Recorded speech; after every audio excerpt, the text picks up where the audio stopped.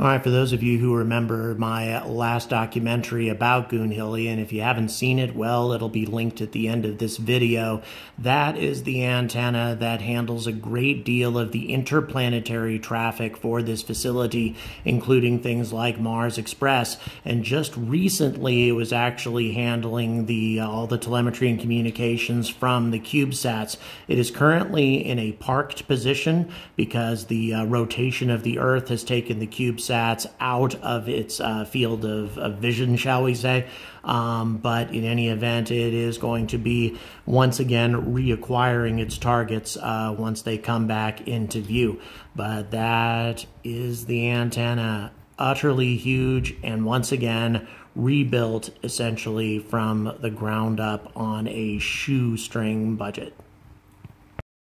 All right, guys, we are here at Goonhilly with a rare opportunity to see what's going on with Artemis, with Orion, with these CubeSats just hours after liftoff. A really amazing opportunity. Would you be so kind as to introduce yourself to the viewers, please?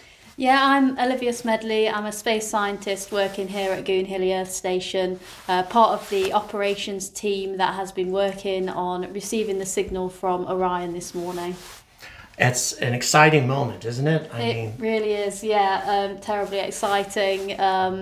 It's amazing to have been involved with the upgrade project of Goonhilly 6 from kind of what it was originally designed for, originally built in 1985 for communicating with geostationary satellites.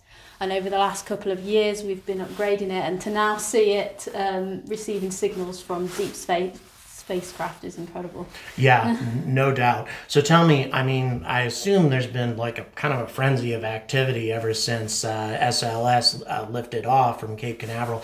Tell me, what's your job been like? What has everybody's job been like since SLS took flight? Yeah, it was a busy time. Obviously, this morning the launch was delayed by approximately 45 minutes. So the kind of trajectory data we had beforehand had to be, updated according to the kind of delayed launch time. So there was kind of that bit of time there where the calculations were being done and getting the updated information in. So that was a bit of excitement there. And then once we kind of began tracking Orion and getting the signal, making sure all the equipment was set up to receive that. So, I mean, in passing, most of the time people mention the CubeSats and that sort of thing, but that's kind of the focus of what you guys are doing here. So can you tell us some more about these 10 CubeSats, what their mission is, and what you guys do for them? Yeah, sure. So over the last months, really, we have been preparing for communicating with 6 of the CubeSats. So this morning, we have already received signals from 3 of the CubeSats we are supporting. One of them is BioSentinel, which is actually measuring the impact of space radiation on living organisms.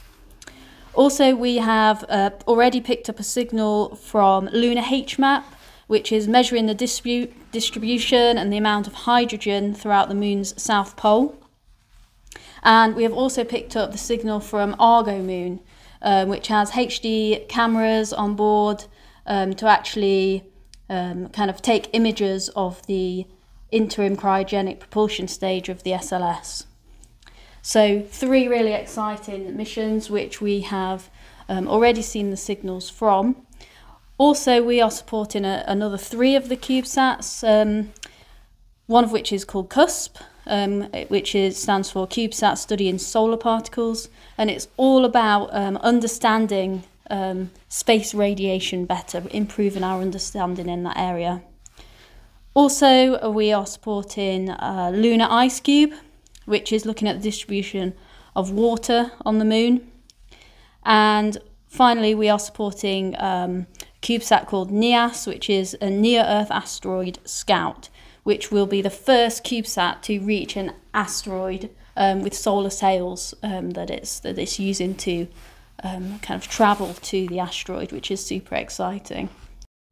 So yeah, I mean, this is a part of the Artemis mission that really isn't discussed very often, and yet, I mean, you guys are handling a big portion of this, and of course, you've done stuff for other things like Mars Express and all that. So now that you're being catapulted into an even closer relationship with NASA, how does this feel? I mean, seems like the start of something big. Yeah, it's super exciting, and to think this is all kind of based in Cornwall is just incredible because ever since I was kind of younger, I used to come down on family holidays down to Cornwall, visiting the beaches and the beautiful environment we have down here, and to add in kind of the space industry and my passion that I have for space. So to combine those two in one place is awesome, and it's really exciting to be involved with the likes of NASA, which you only dream about really as a kid.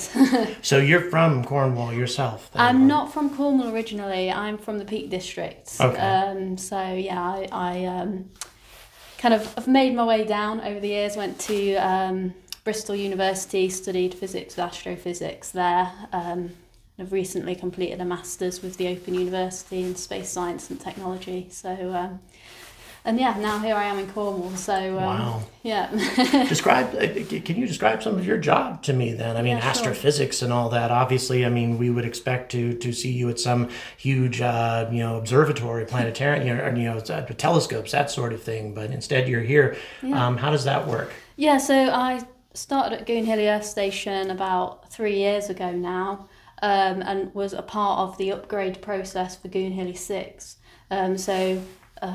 All kind of the old retro equipment was ripped out, lots of new systems being brought in which needed lots of kind of integration testing, and I was particularly looking at the monitoring and control software that we use to control the antenna and all the equipment in the main equipment room.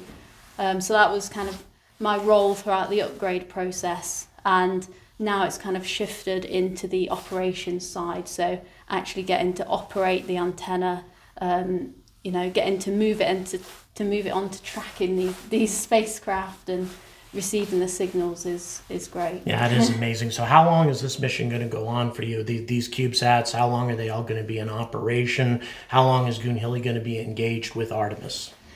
So we will be tracking the Orion spacecraft throughout its, I think it's around 42 days that it's going to be before it kind of re-enters the atmosphere. So we're going to be shadow tracking it, receiving signals, helping NASA out with some of the data from that. So that's super exciting. The CubeSats we will track for as long as we can throughout the lifetime of those missions. So. Wow. Yeah. Sounds like you've got quite a job ahead of you. Once again, I deeply appreciate the time you've given us today. And once again, congratulations. This is a huge accomplishment for this facility. Thanks very much. Thanks very much. Thanks.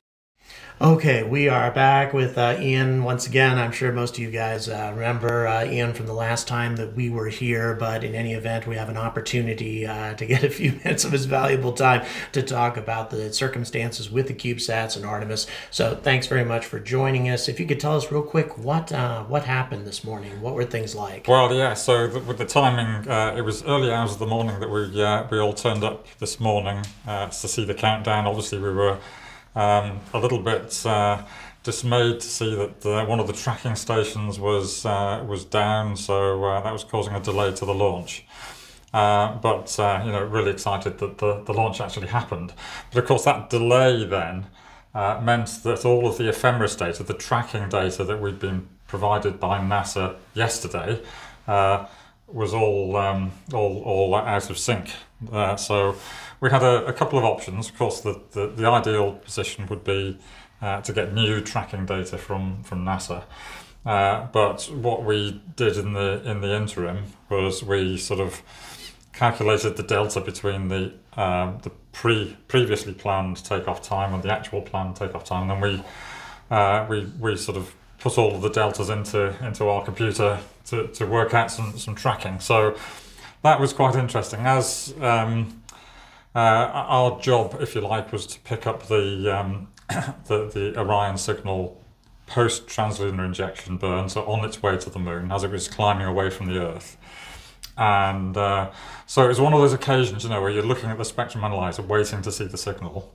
We'll be using our pre-calculated data with the corrections, and you know, the dish hopefully pointing in the right direction. And you know, you look at the spectrum analyzer and you think, oh, is that a signal?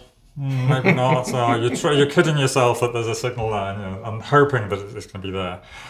Anyway, with a couple of minutes into the Orion being over the horizon for us, we got the updates from NASA via ESA actually, and so we plugged those into the computer. Bam, dish straight on, and my goodness, the difference when you saw the signal coming in. So that was our moment where we all screamed for joy.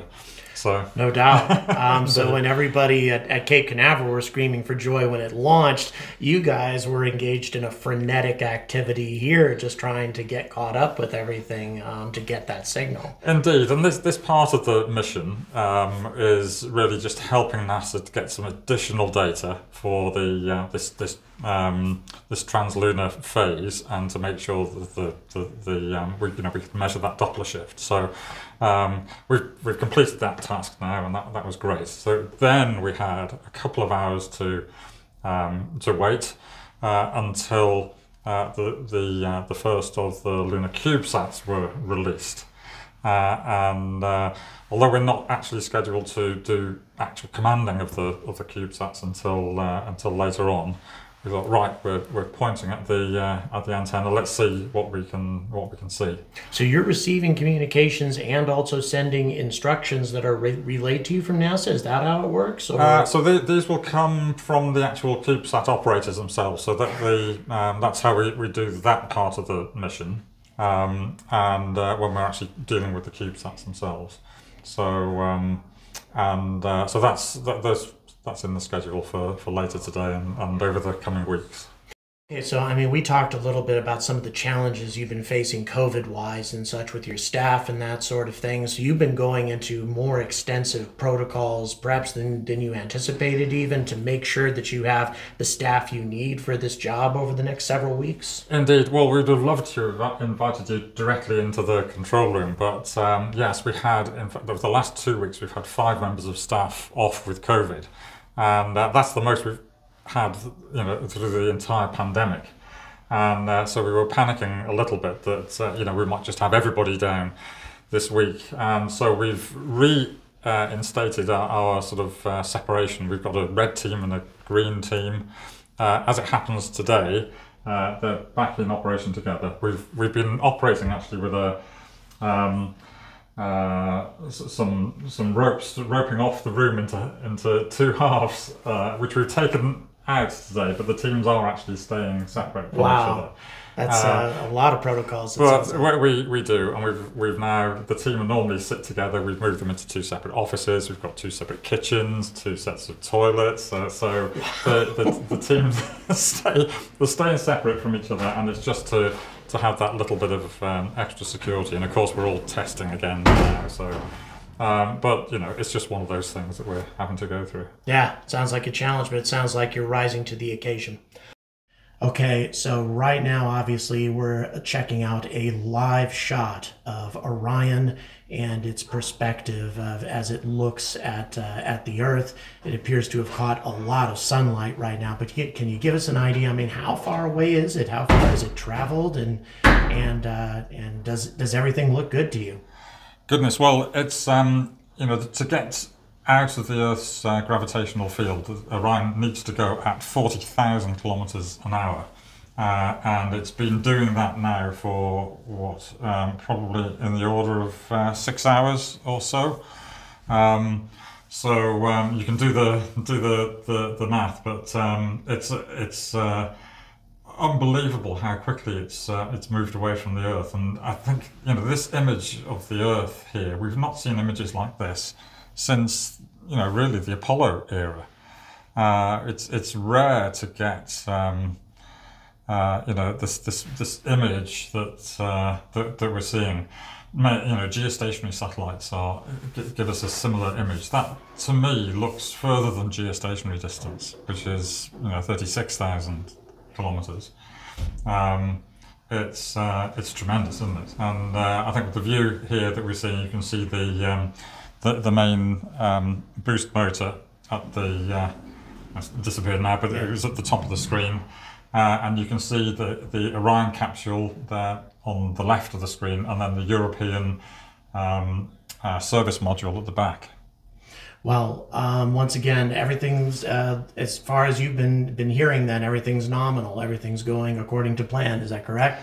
It is, yeah, absolutely. And we'll keep tracking those lunar CubeSats and see how they're doing as well. Wow, an interior shot it looks like now that we're getting of Orion. Is that kind of what we're looking at here? It is, yes. Like I don't know who that mannequin is there, but obviously somebody is. I don't think it's a stowaway. Maybe maybe it's like a crash test dummy. I should imagine. I know they're also testing a radiation vest on this, and they put it on a dummy actually as well, but I'm not sure if that's what we're looking at or not.